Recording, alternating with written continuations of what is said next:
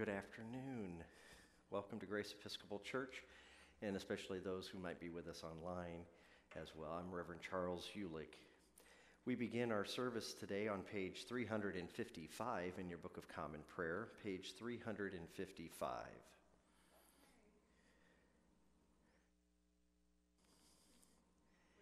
Today we are commemorating Lawrence, the deacon, and he was martyred for the faith of our church and for our Lord Jesus Christ.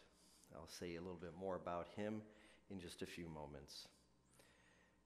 Blessed be God, Father, Son, and Holy Spirit. And blessed be his kingdom, now and forever. Amen. Almighty God, to you all hearts are open, all desires known, and from you no secrets are hid. Cleanse the thoughts of our hearts by the inspiration of your Holy Spirit, that we may perfectly love you and worthily magnify your holy name. Through Christ our Lord. Amen. Page 356. Holy God, holy and mighty, holy immortal one. Have mercy upon us. Holy God, holy and mighty, holy immortal one. Have mercy upon us. Holy God, holy and mighty, holy immortal one. Have mercy upon us. The Lord be with you. And also with you. Let us pray. Our collect prayer can be found on the insert at the top for today's commemoration of Lawrence. Let us pray. Almighty God, by whose grace and power your servant Lawrence triumphed over suffering and despised death, grant that we pray that we, steadfast in service to the poor and outcast, may share with him in the joys of your everlasting kingdom. Through Jesus Christ our Lord, who lives and reigns with you in the Holy Spirit, one God, forever and ever. Amen. Please be seated as we hear God's sacred word. Our reading today is from the book of Daniel, chapter 3, verses 19 through 27. Then Nebuchadnezzar was so filled with rage against Shadrach, Meshach, and Abednego that his face was distorted.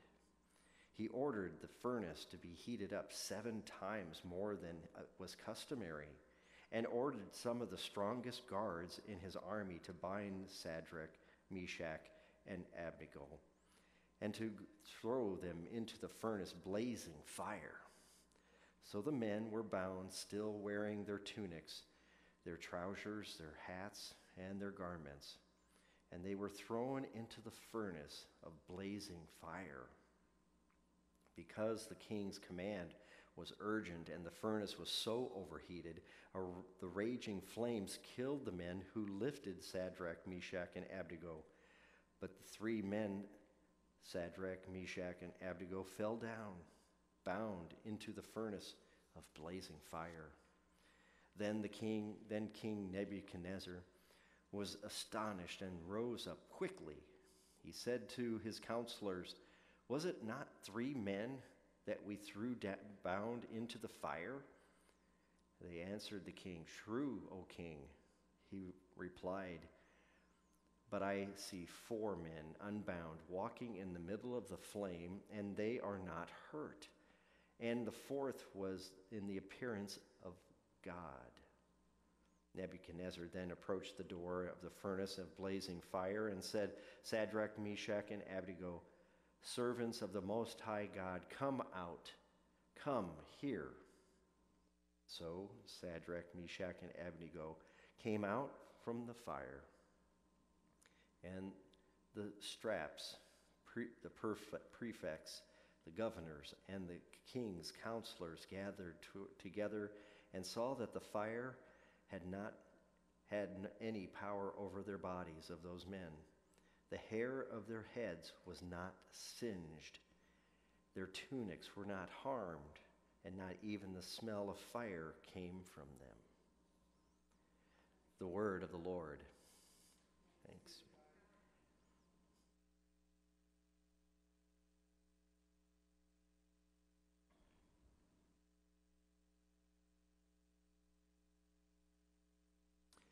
Our psalm today is Psalm 126. Please read by half verse, breaking at the asterisks. When the Lord restored the fortunes of Zion, then was our mouth filled with laughter. Then they said among the nations, the Lord has done great things for us. Restore our fortunes, O Lord. Those who sowed with tears, those who go out weeping, carrying the seed.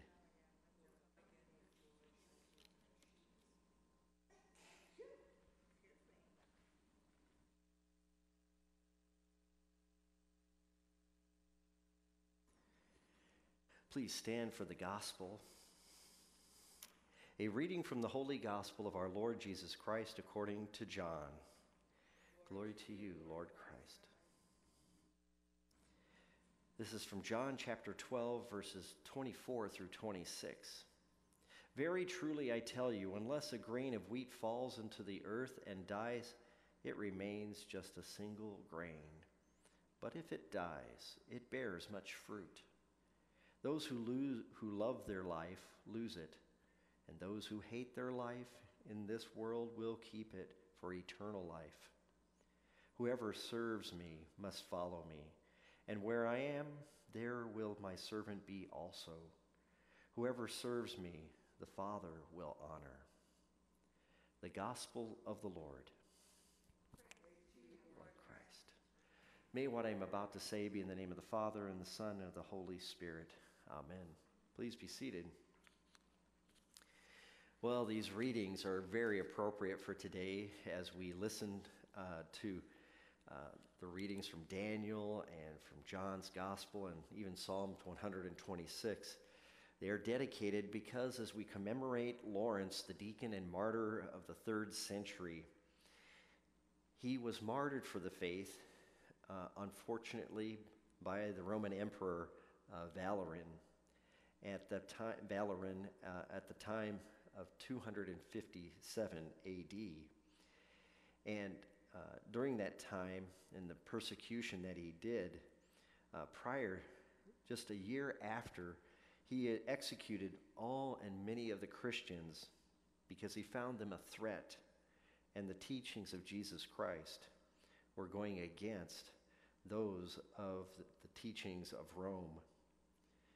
Sixtus II was the bishop of Rome at that period of time, and Lawrence was one of his deacons, and many others who were 6 other followers.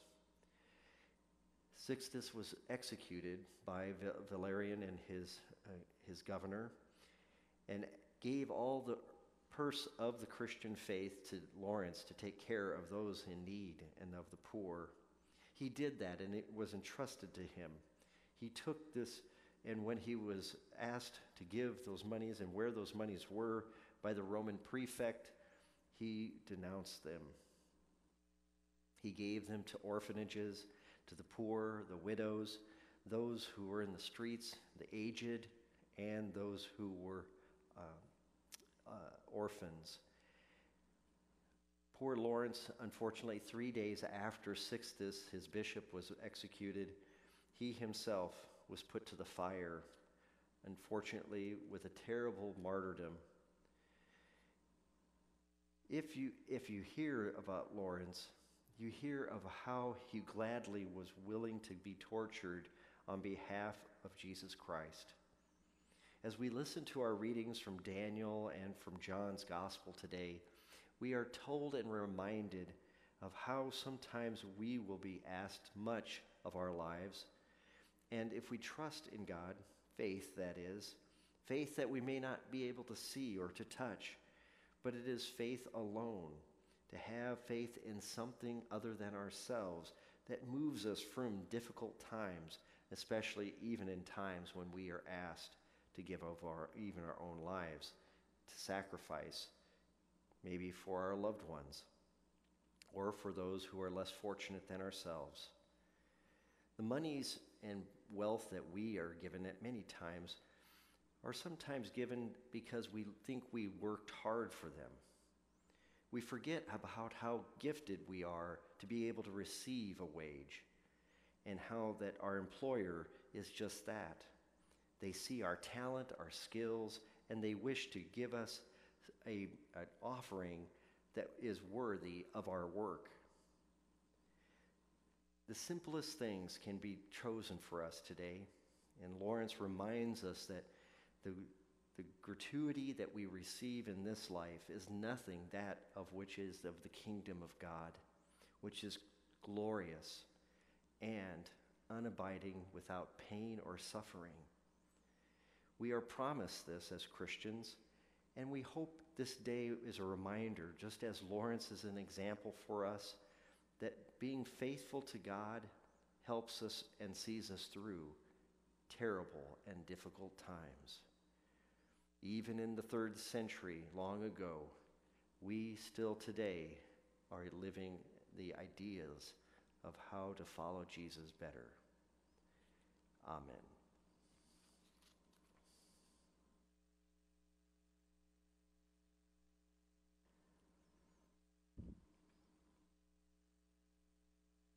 At this time, if you'd please stand if you are able, and let us offer our prayers as people of God.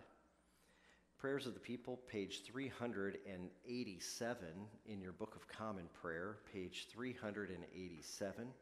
Prayers of the People, Form 3. Father, we pray for your holy Catholic Church. We be one. Grant that every member of the church may truly and humbly serve you. May be glorified by all people. We pray for all bishops, priests, and deacons. May we be ministers of your word and sacraments. We pray for all who govern and hold authority in the nations of the world.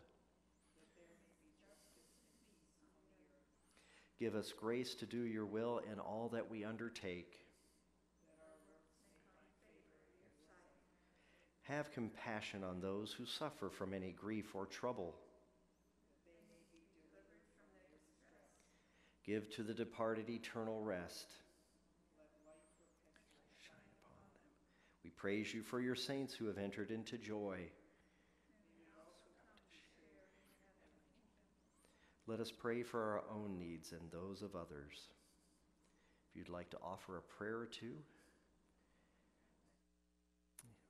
indeed, pray for Whitney Bechtel and her father, Pat, who's on hospice. We pray for Anthony Hunter as he recovers from surgery. Pray for the many people in eastern Kentucky who are suffering because of flooding. We pray for those who have lost their lives or lost loved ones. We pray for all those celebrating birthdays or wedding anniversaries today, especially those celebrating birthdays: Sue Finsky, Gina Diesel, Caroline Menendez, and April Cochran. We pray for those with love in their hearts and as couples, for Emily Fowler Black, for Heather and Michael Brown, for Molly and Julian Desmukes, and for Juliet and Paul Grumley. We give thanks, Lord. We praise your name for all those who are expecting babies, for those women, and that they may have healthy pregnancies. We pray for all travelers and those who are traveling. We pray for all students and teachers as they start school this week. Be with them. We pray for all those inscriptions in our book of prayerful intentions off to the side of our church wall here. And for all those people who are dear to us, we lift up. Lord, hear the prayers of thy people, and what we have asked faithfully, grant that we may obtain effectually to the glory of thy name through Jesus Christ, our Lord. Amen. Turning back to page 360 in your Book of Common Prayer, page 360, let us confess our sins against God and our neighbor. Most merciful God, we confess that we have sinned against you in thought, word, and deed, by what we have done and by what we have left undone. We have not loved you with our whole heart. We have not loved ourselves as our neighbors as ourselves. We are truly sorry, and we humbly repent. For the sake of your Son, Jesus Christ, have mercy on us and forgive us, that we may delight in your will and walk in your ways, to the glory of your name. Amen. Almighty God, have mercy on you, forgive you all of your sins through our Lord Jesus Christ, strengthen you in all goodness, and by the power of the Holy Spirit, keep you in eternal life. Amen. The peace of the Lord be with all of you. God's peace be with you all. Thank you. Please be seated. I have a couple of announcements. We are extending the back-to-school supplies to the end of August. If you are interested in helping needy children in schools, in our local elementary schools, you're welcome to drop those supplies off here at the church as you come into the office doors. The Acolyte Ribbon Sunday, when we give appreciation to all of our acolytes and their families, will be happening at 10 o'clock on August 21st. And Verger's Breakfast will be coming back that same morning at 8:30, 9 o'clock. All those are welcome to come and have breakfast here on August 21st for Verger's Breakfast. Walk in love as Christ loved us and gave himself up for us as a sacrifice unto God.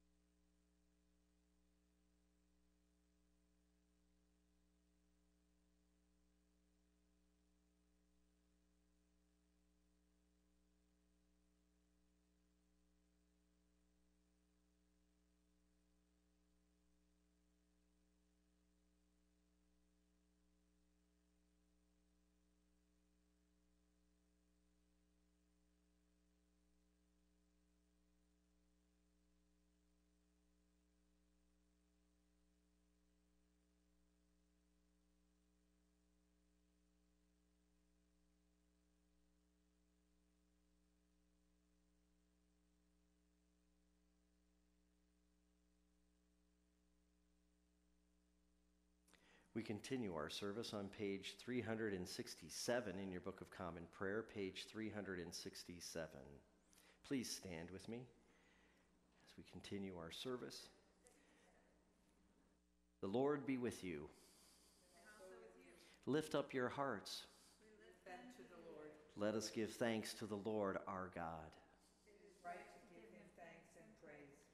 It is right and a good and joyful thing, always and everywhere, to give thanks to you, Father Almighty, creator of heaven and earth, because in the obedience of your saints you have given us an example of righteousness, and in their eternal joy a glorious pledge of hope of our calling.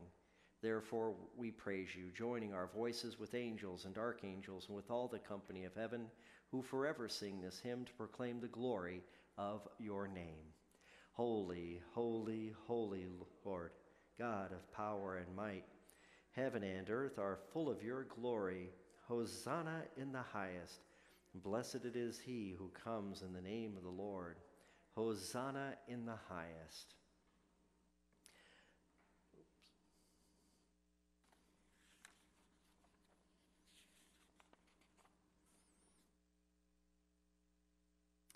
We give thanks to you, O God, for the goodness and love which you have made known to us in creation. in the calling of Israel to be your people, and in your word spoken through the prophets, and above all in the word made flesh, Jesus, your Son. For in these last days you sent him to be incarnate from the Virgin Mary, to be the Savior and Redeemer of the world. In him you have delivered us from evil and made us worthy to stand before you. In him you have brought us out of error into truth, out of sin into righteousness, out of death into life. On the night before he died for us, our Lord Jesus Christ took bread. And when he had given thanks to you, he broke it, gave it to his disciples, and said, "Take, eat. This is my body, which is given for you. Do this for the remembrance of me."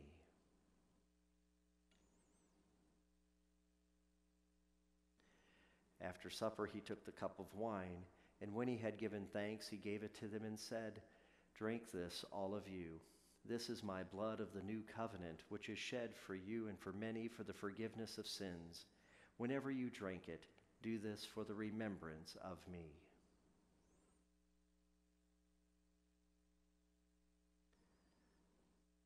Therefore, according to his command, O Father, we remember his death. We proclaim his resurrection. We await his coming in glory. And we offer our sacrifice of praise and thanksgiving to you, O Lord of all, presenting to you from your creation this bread and this wine. We pray you, O gracious God, to send your Holy Spirit upon these gifts, that they may be the sacrament of the body of Christ and his blood of the new covenant.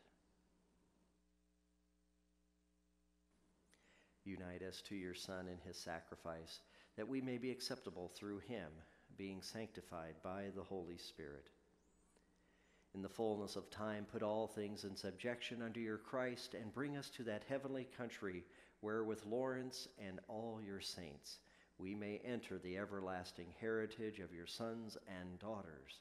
Through Jesus Christ our Lord, the firstborn of all creation, the head of the church and the author of our salvation. By him and with him and in him, in the unity of the Holy Spirit, all honor and glory is yours, Almighty Father, forever and ever. Amen. And now, as our Savior Christ has taught us, we are bold to say, Our Father, who art in heaven, hallowed be thy name. Thy kingdom come, thy will be done, on earth as it is in heaven. Give us this day our daily bread, and forgive us our trespasses, as we forgive those who trespass against us. And lead us not into temptation, but deliver us from evil. For thine is the kingdom, and the power, and the glory, forever and ever. Amen.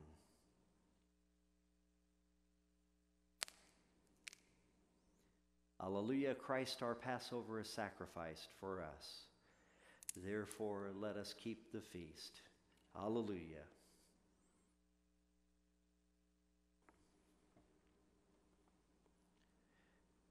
The gifts of God for you, the people of God. Take them in remembrance that Christ died for you, and feed on him in your hearts by faith with thanksgiving.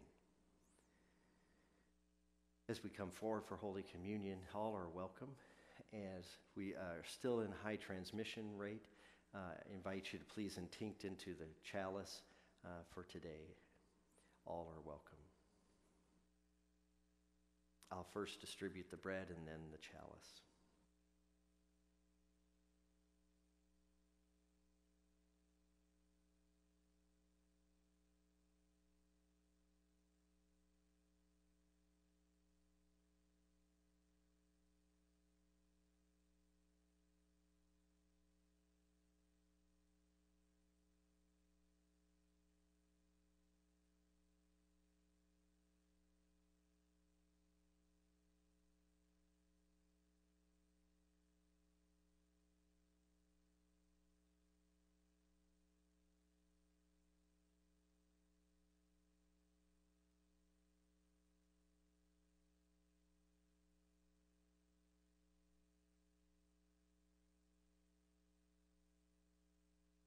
Jesus said, "Abide in me, as I in you. As the branch cannot bear fruit by itself unless it abides in the vine, Neither can you unless you abide in me. I am the vine, you are the branches. By this my Father is glorified, that you bear much fruit, and so prove to be my disciples. As the Father has loved me, so I have loved you. Abide in my love. John chapter 15, verses 4 through 5, and verses 8 through 9.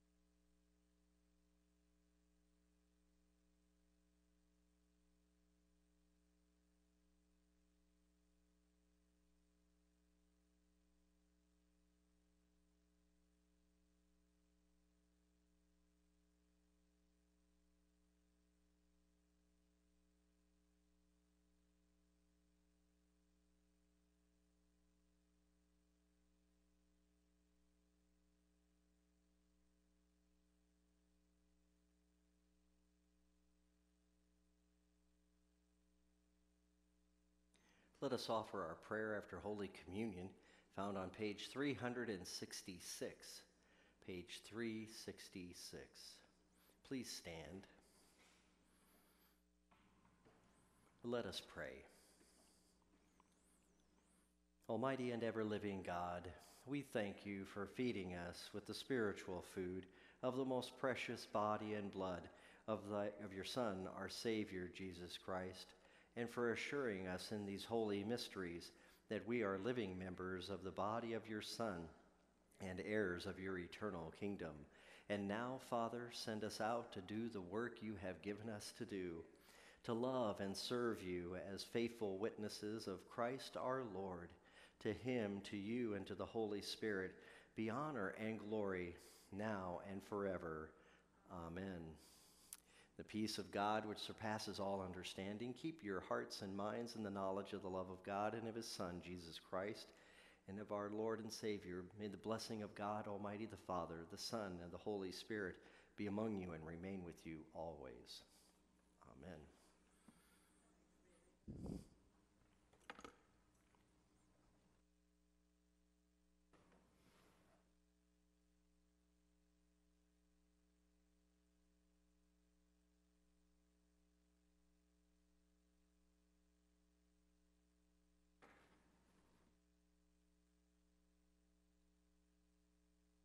Let us go forth and be the church. Alleluia, alleluia.